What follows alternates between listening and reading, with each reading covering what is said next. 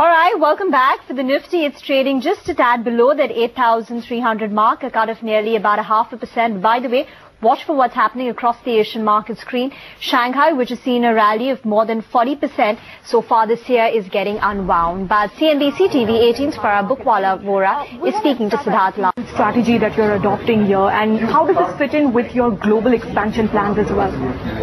Yeah, in India, we've been doing leisure motorcycling for 60 years now, and we've really grown that market. That's something that we've been working on for a long time. And then but what we found in leisure motorcycling is that our customers and even others they find that there's a lack of really good gear. So what we've done is, at one level, in order to make the motorcycling experience much more fun, it's not just the lovely motorcycles that we make, but it's also really nice gear. So it's performance gear, which is fully armored. It's urban gear, which is good for city riding conditions and all of that. So we've got now a full range of gear, which is for the motorcyclists in India and around the world, and that helps us in that allows us to be in lovely locations like this in Khan Market. So we're able to open a store in the middle of Khan Market because it's primarily a gear store, which is not just for motorcyclists. You can also wear it like, this t-shirt here, or you can wear it out. So that's the retail strategy. We've got around 6 exclusive gear stores in India. We're also retailing our gear through 250 of our dealerships in India. Yeah. We're also online at store.royalenfield.com. We're also international in approximately 50 countries this summer onwards. Sure. So big focus on gear and retail. Absolutely. Now, you've also been looking at hiring a lot of new talent into Royal Enfield, and the latest has been Mr. Rudra Singh. Where does he step in, and where does he take on? What is his role going to be like? And does that mean that you're going to take a back step from Royal Enfield and perhaps focus more on Eicher?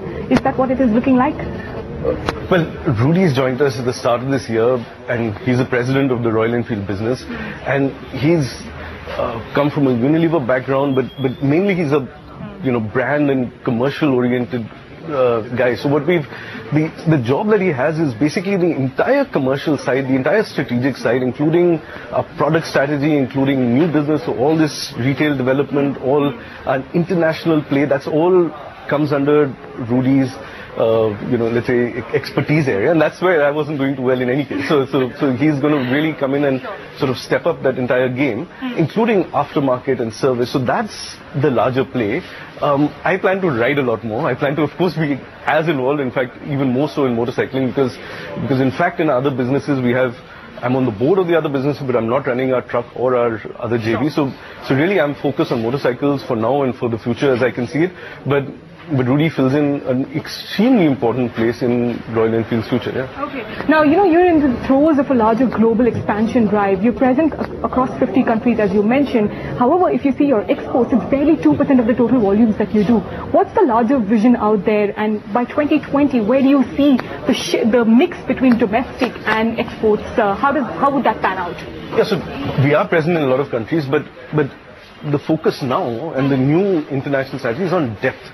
So what we see is that there is an enormous gap globally in the middleweight motorcycle market. So the products that are available are actually not very inspiring, not very fun. So what you have is in the world, you have 50 million motorcycles selling every year, which are small motorcycles, and you have 1 million which are big motorcycles above 750cc. But 250 to 750 should be around, in my view, 10 million, but it's only 1 million. So we think that the market is underserved. It could be expanded a lot with better products, with better experience, and that's where we fit in. Sure. So we are playing that market. We are, I believe, being disruptive in that market globally. But we are still very small and very early days for us at an international level. We've done a good job here in India, but now we are working our way up. So we've got a lot of things going on in our international markets. We're developing a lot of new motorcycles. We're doing a lot of international distribution and retail. And over the course of the next 5, 7, 10 years, we expect to become a significant player in the middleweight market in all the countries that we enter, and eventually to lead the middleweight market, and eventually to grow the size of the middleweight market. And of course, that will mean that a proportion of international sales will grow, but that's again not a focus because India is also growing tremendously. So it's not about proportion as much as about presence in international markets as well. Absolutely. So, but as you look at penetrating deeper into both developed and developing markets, are the approaches any different?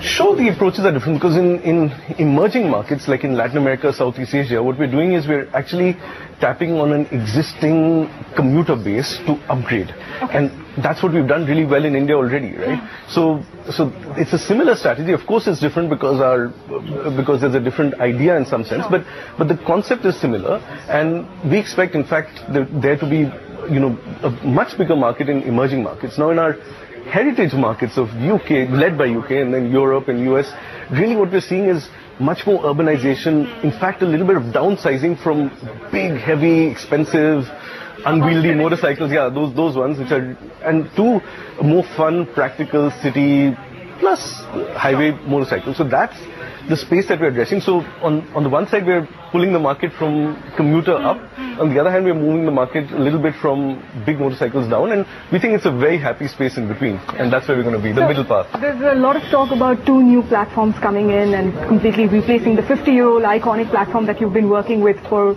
so many years now. Give us an update on that. When can we expect the new platform, and what would it mean for your new future products?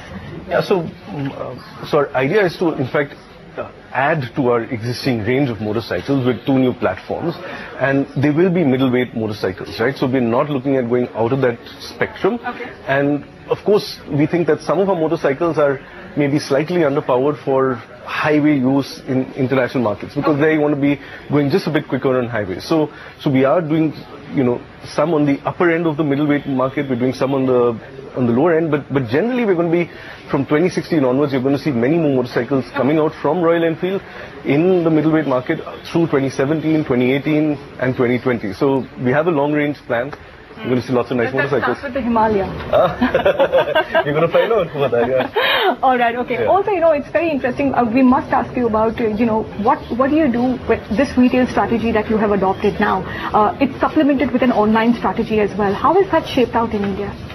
Well, the online is still fledgling for us. It's a store for gear, and really the perspective is that the availability of the entire selection of our gear is not going to be there around the country. And this is right now India, but we're going to expand our online presence globally as well. So right now it's really from an availability perspective. So a guy in a particular town who's a big enthusiast of motorcycles, he doesn't have the store, sure, he can certainly get it. But also in Delhi, for example, everyone's not going to come to Khan Market. A lot of people are, I think, because it's quite central, but a lot of people are not. So it's easy to access our store online. So it's basically an omni-channel model that we're going to follow over time, which is going to be both online and offline as well. Yeah. So you recently acquired Harris Performance as well, and we've seen your recent efforts at bolstering your R&D capabilities. Are you looking at more acquisitions that would be value accretive, or do you think that this is the end as far as acquisitions in the short term go? It's not really the start of the end. It's not an acquisition strategy that the reason why we acquired Harris. It was more a talent acquisition. So it's not a business acquisition as such. So basically it's an extremely strong team of... Alright, that's about Eicher Motors, a stock which has seen a rally of 20% in 2015, a rally of 250% in the last 1 year, and its market cap at nearly 50,000 crore rupees is now chipping at the heels of Hero MotoCorp as well. But by the way, focus on what's happening across, the Asian markets.